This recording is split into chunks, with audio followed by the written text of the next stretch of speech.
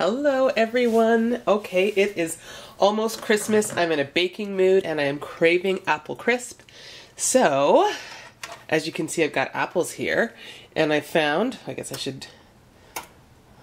charging this because the battery's dying. But this is a recipe called Best Vegan Apple Crisp and it's by the Minimalist Baker. Let's see if that picture loads up properly. This is an old BlackBerry. In any case, she has 2 apple crisp recipes. Look at that, looks good, huh?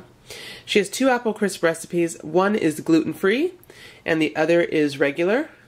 And I don't have any gluten issues. So I'm gonna make this one also because it calls for pecans in the coating, the crust. So what you need for this, guys, are, I'm gonna make half of the recipe. I'm gonna do a little bit now so I don't eat it all, and then I'm probably gonna make it again for Christmas for dinner with the family. But what you need, and I'll tell you the full recipe if you like, or I'll just put a link here in the description to it. But it says 8 large apples, and you can have like a mix of tart and sweet. So some Granny Smith, some Honey Crisp, whatever. 1 lemon juiced. So I've got like my half lemon juice since I'm making half.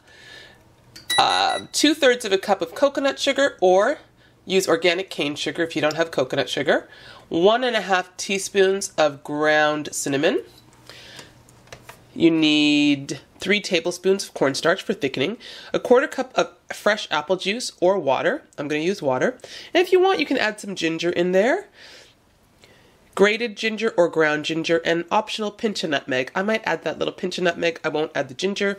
And the topping is going to consist of a cup of rolled oats, 1/2 cup of almond meal, 1/2 cup of unbleached all-purpose flour, 1/2 cup of coconut sugar or organic cane sugar, 1/2 cup of muscovado sugar or organic brown sugar, and 1/2 cup of pecans, roughly chopped, 1/4 teaspoon sea salt, teaspoon of ground cinnamon, and 1/2 cup of melted coconut or olive oil. So I've got the coconut. I'm going to try it with that. Hopefully it's okay. Oops. Okay. Hopefully that's okay. Sorry guys. Okay, I have the coconut oil. I'm going to try it with that. Hopefully it turns out okay. The idea of olive oil seems a bit weird to me. Let me get started.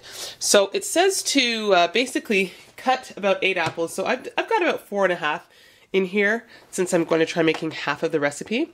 And it says that you'll probably end up with,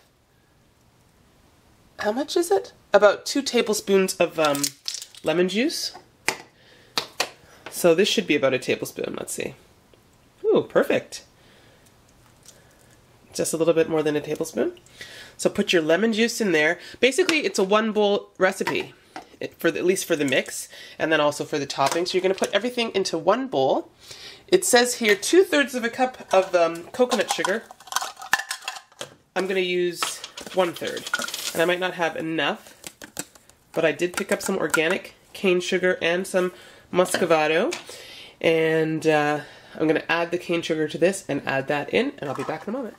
Okay, so here's the sugar. Now, coconut sugar is a low glycemic sugar filled with nutrients, minerals. It's really awesome. I love it. This is the brand of the golden cane sugar. And I'll talk about the muscovado sugar when I get to it, but because it's also basically unprocessed, it has a whole bunch of minerals and nutrients as well. However, it's not low glycemic as coconut sugar is. So, okay, so 1.5 teaspoon of ground cinnamon. So I put a 1/2 teaspoon and I'm putting 1/4 to make that exactly half of the recipe. Now it also calls for 3 tablespoons of cornstarch, so I'm going to put 1.5 tablespoons of cornstarch. Okay, so that's 1.5 tablespoons of the cornstarch, 1/8 of a cup of water, and I'm going to get a pinch of nutmeg, so I'll be back. Okay, so because I found in my seasoning, this is my nutmeg, I'm just going to get a little pinch. I could probably put a tiny pinch more than that. I found I have ground ginger, so I'm going to put a pinch of ground ginger in there as well. I use this with my, I think my pumpkin pie recipes. Okay, there we go. Alright, so basically now guys, you're going to just mix this up. and then get started on your topping. And if I didn't say so already, preheat your oven to 350. Okay, so now that, see, I've got it all mixed together nicely. Add it to a bowl. And after making the full recipe, approximately 9 by 13, I'm going to put this into this bowl, which is about an 8 by 8. I have a 9 by 9, but there we go. There we go, perfect. It already smells good, if I didn't say that already. And you're just going to spread that out. Okay, my bowl is dried out, and I'm going to put my dry ingredients in there. So I'm making half, so while it calls for half a cup of unbleached all-purpose flour, I'm putting a 1/4 cup. Okay, so a 1/4 cup of almond meal, so half a cup of rolled oats. So this is, I'd heard of Muscovado, but never knew what it was. This is made by Camino, same company as that. Got both of these on sale this week, awesome. Whole brown sugar. This is organic. Let me just read what it says here about it. Okay. This whole brown sugar is made from the unrefined goodness of organic cane sugar juice. Its rich taste and soft texture will make your favorite recipes irresistible. Replace conventional brown sugar measure for measure and get delicious results. Okay, but look at some of the stuff it's got in here. It's got 590 milligrams of potassium, 95 grams of carbohydrates, a lot of sugar per 100 grams, 1 gram of protein. It's got 4% calcium, 20% iron, 14% zinc, 16% magnesium, 8% phosphorus. So this is not just a sweetener. I mean, it is, but it's got some good stuff in there as well. Okay, so I'm putting, I believe, a 1/4 cup. A 1/4 cup of the cane sugar. I'm just like putting a slight less bit. I don't need to have all this sugar. However, I tasted this and I tasted the organic cane sugar. Now guess what, guys? My family's from Jamaica, and I mean, this tastes like when you eat sugar cane. You can just taste the natural goodness in there. So I've got the oats, almond meal, flour, my sugars. Now I need a 1/4 teaspoon of salt, sea salt, cinnamon, a teaspoon of ground cinnamon, and some melted coconut. Okay, so I'm going to get half a teaspoon of cinnamon. Half a teaspoon of cinnamon. Okay, so here's my 1/4 cup of pecans. And what I'm going to show you what I did, when I went to get some pecans at the bulk store, they only had, at one point when they were on sale, all they had were these like sort of crushed ones, crumbles. And then I went back and got some of the pieces. So I just put a mixture of both in there. And now I added, this is the sea salt I used. Just put in just about 1/8 of a teaspoon of the sea salt. Now I've just got to melt my coconut oil and I'll be back. All right, I've mixed my topping all together with the exception of the coconut oil.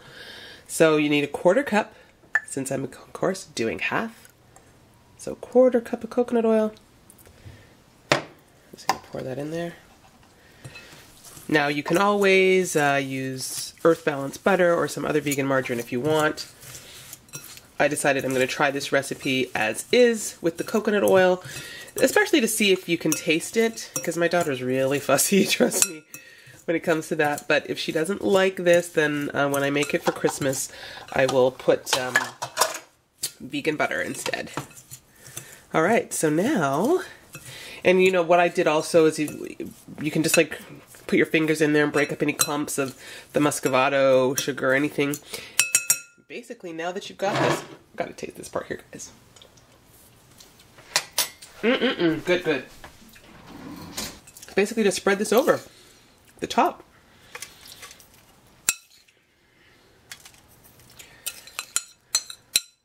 Gosh, I can't wait to eat this already. In fact, it could be eaten just like this. I do have a recipe, guys, for a raw apple crumble that I have not yet posted, and I did this like over a year ago. I don't know what's wrong with me. Okay. All right, guys, here it is. And I have to tell you, the hardest part of this recipe was waiting the 30 minutes after I took it out of the oven. So I baked it for about an hour, and I let it cool. It smells so delicious. Dying to try this. So I'm going to just scoop some into the bowl. My daughter does not like crust on apple pie, so hopefully she likes this. I mean, it's all about the topping, isn't it?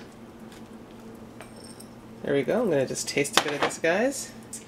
The recipe promises like the sauce will be caramelly, and it certainly looks like that, doesn't it? Oh my god, so good.